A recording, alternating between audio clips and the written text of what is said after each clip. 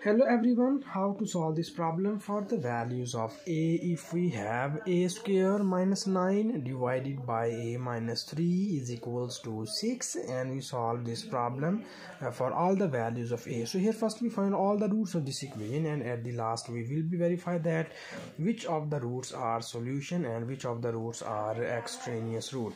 Further we solve this problem for two methods. I hope so you like both of these two methods, but if you have any other method in your mind, so please don't hesitate to write this method into the comment section.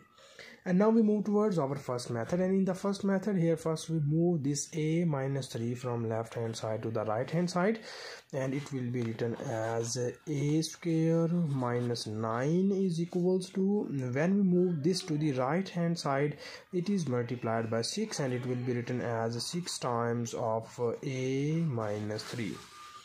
And further in the next step here we need more simplifications, and it will be written as so we have this is a square minus 9 is equals to, here we multiply this 6 on both of these two values, and it will become here 6a minus 6 times of 3 becomes here 18.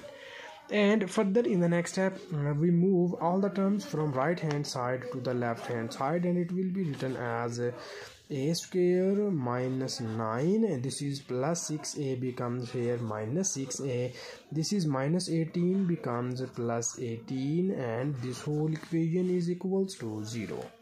And now here we need a little bit more simplification, and here we add or subtract the like terms, and we have this is a square minus 6a, and this is minus 9 plus 18 becomes here plus 9, and this whole equation is equals to 0. So this equation will becomes into the quadratic form. So here we can easily get all the roots of this equation. So here you know that there are three methods to solve the quadratic equation. The first method is factorization method, second one is completing square method, and the third one is by applying the quadratic formula. So here we just make the factors of this equation, and for this we need to break its middle term.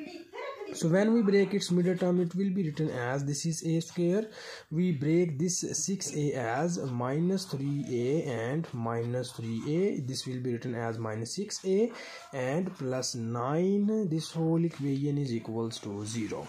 And now here in the next step we need more simplifications, and it will be written as, here we need to take common a from first two terms, and when we take common a we get the remaining values are, from here we get a minus, from here we get 3, and when we take common minus 3 from here we get the remaining values are a minus 3, and this whole equation is equals to 0.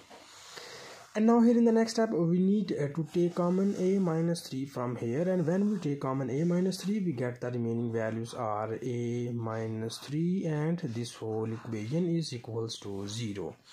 So here we divide this equation into the two cases, and it will be written as a minus 3 equals to 0 and a minus 3 is equals to 0.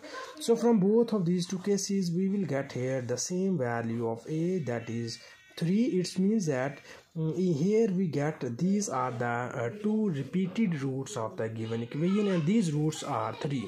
So in the first method we get these two repeated roots, but here in the next step we need to verify that is this root be the solution, or is this root be the extraneous root of the given equation. So for verification of this root we need to copy down given question statement here, and the given question statement is a square minus 9 divided by a minus 3 is equals to 6. So here we substitute the value of a is equals to 3 into the left hand side, and we check its behavior, and we check that is this be the solution or extraneous root.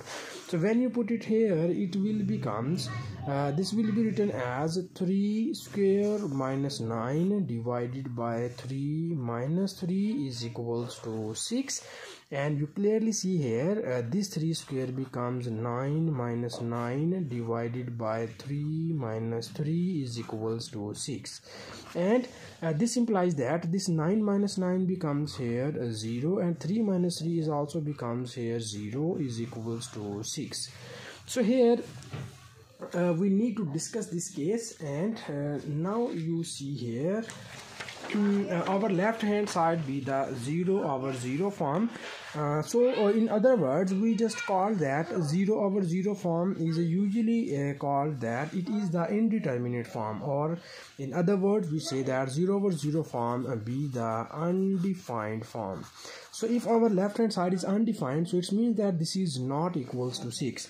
So if this is not equals to 6, we conclude about a equals to 3 is that a equals to 3 be the extraneous root of the given equation. Okay, so also you see here we cannot get any other value of a which is satisfied our given question statement. So this means that this question has no solution. Okay, this question has no solution because we cannot get any value of a which is satisfied our given question statement. So this is the final conclusion about the solution set of this problem from method number 1. And now here we again solve this problem from second method.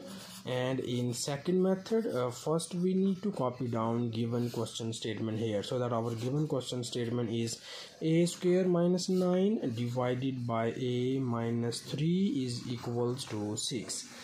So this is our given question statement, and in this method, in the second method, our second method be the very quickest method, and here we quickly get the values of a. I hope so you also like this method. But here we first rewrite this equation as this is a square minus 9, and we write this 9 as 3 square, and it is divided by a minus 3 is equals to 6. Here we use this nice algebraic formula. You know about that. If we have x square minus y square is equals to x minus y times of x plus y. So here we apply this algebraic formula to the numerator term. Okay, so we apply this on only numerator term, and here the left hand side is written as this is a minus 3 times of a plus 3 divided by a minus 3 is equals to 6. And now you see here this a minus 3 is cancelled out by this a minus 3, and we get the remaining values are a plus 3 is equals to 6. And here we move this 3 to the right hand side, and it will be written as a is equals to 6 minus 3, and here we clearly get the value of a is equals to plus 3. So in the first method we already verified that this value of a is not satisfied our given question statement, so we call that a equals to 3 be the extraneous root of the given equation. Okay, because it does not satisfy our given question statement, and we cannot get any other value of a which is satisfied our given question statement. So this means that this question has no solution in general. So this is our final answer, and thank you so much for watching this video. Please subscribe to my channel for more exciting videos.